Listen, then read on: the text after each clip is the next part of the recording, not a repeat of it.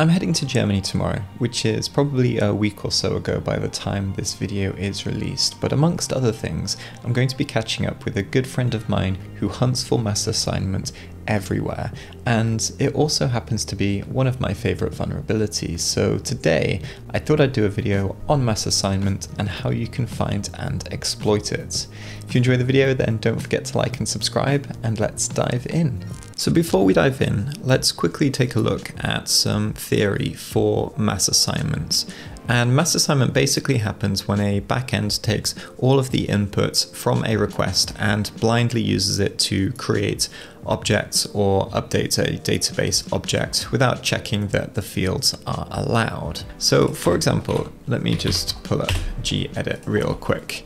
If we have something like this JSON request and we've got, let's see, this here, and we've got a username is Jeremy, and the password is, let's say, let me in, like this. And here we have a normal user, and basically if they're trying to log in, or let's say they're trying to update something in their profile, they might have something like profile picture equals cat.jpg, and the mistake here is to take all of this incoming data and just throw it directly into the user object. So if we're in, for example, our post request here in the backend, so we'd have something like app.post/register or app.post/update profile, and we had something like const new user equals like this. And then in here, if we use the spread operator, so if we do something like request.body, all we're doing is grabbing all of this data and assigning it to new user. In fact, there's no need to have this on 2 lines. We can just do this on a single line.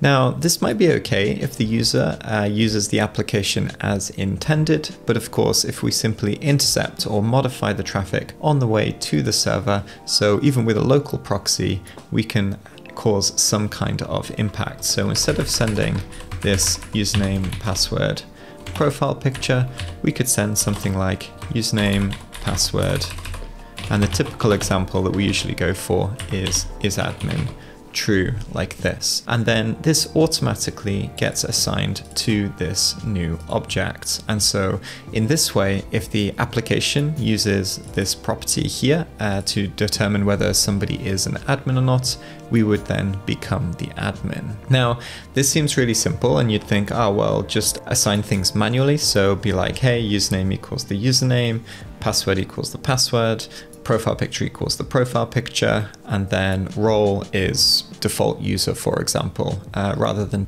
taking it in. But in a lot of cases, applications have really large, complex and dynamic objects that might have lots of different properties. A very simple example is if you are on something like eBay, for example, you might be able to create custom properties for the thing you're selling. So for example, you might have size, color, shipping category, tags for different things, all sorts of things. And if we were to obviously assign everything one by one by one by one, it would be like a million lines of code just being like, if there is a medium size and not a color, for example, then create this object, and it would just be an impossible task. So creating objects dynamically is important, but of course making sure that we filter properly and make sure that users can't impact a sensitive or dangerous field is also really, really important. So let's take a quick look at a lab. In today's digital landscape, practical skills are key. TCM Security Academy offers training that's rooted in real-world application. Learn real-world skills from industry experts that will teach you hands-on skills that will prepare you for any cyber challenge. Transform theory into practice at academy.tcm-sec.com. And before we dive in, something to remember is that we can find information about our target application in a number of different ways. So maybe we don't know the isAdmin field name, maybe it's role, maybe it's admin, maybe it's subscriber, maybe it's something else entirely. It's worth looking into the claims of JSON Web Tokens, having a look at front-end code. Obviously, if the application is open source, you can just go in and get the names from there. We can also fuzz for these, etc. So there are a number of different ways to actually find what a property value needs to be. So here I'm just going to pull up Burp Suites, and we've got a small application that I built called Ottogram, which is basically Instagram for otters.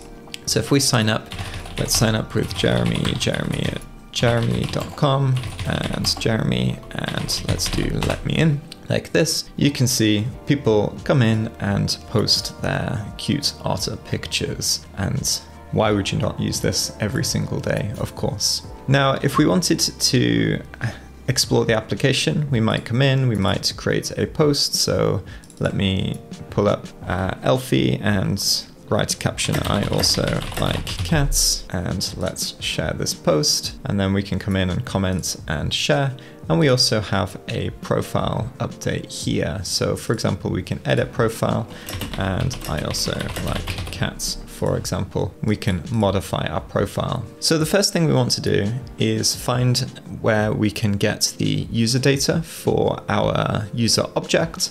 And in this case, I think usually if we go to somewhere like the profile, so if we get /API/profile for Jeremy, and let's pull this up. In fact, let's send this to repeater. We can see we have our user object, and we have the ID, username, email, full name, bio, profile picture, and the role here as well. So in this case, the API endpoint is quite chatty, which is what APIs are meant to do. They're meant to give you information, and this is why sometimes they also give you useful information that we can work with as an attacker. And here we're going to target this property. Now, next thing we want to do is find a place where we can update our user. And I think, for example, with APIs, we could maybe just change this to put and then copy and paste the payload and then update what we want. Or we could do it on registration. So for example, if we come back here and scroll down, we have /API/register. Maybe we can append it to here. But in this case, what we're going to do is we're going to just take the put request for the /API/profile, and we're going to send this to repeater. And then all I'm going to do is I'm just going to copy this here, come back in. We need to add a comma so that we can add another property.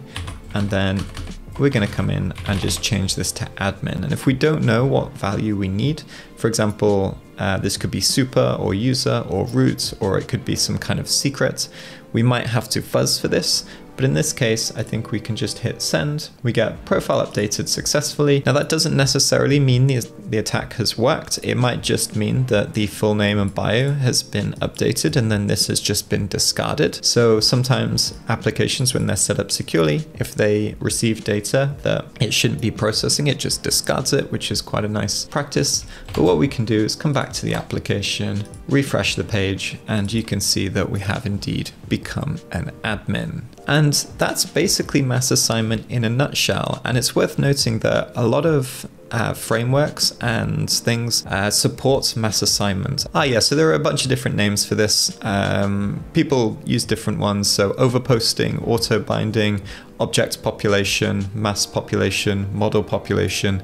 These are all basically different names for the attack, which is mass assignment. And it's a super interesting attack because in many frameworks, it's actually a feature, and then we can go in and start impacting fields of objects that we have no business impacting. So I hope you enjoyed the demo, and that's it for today.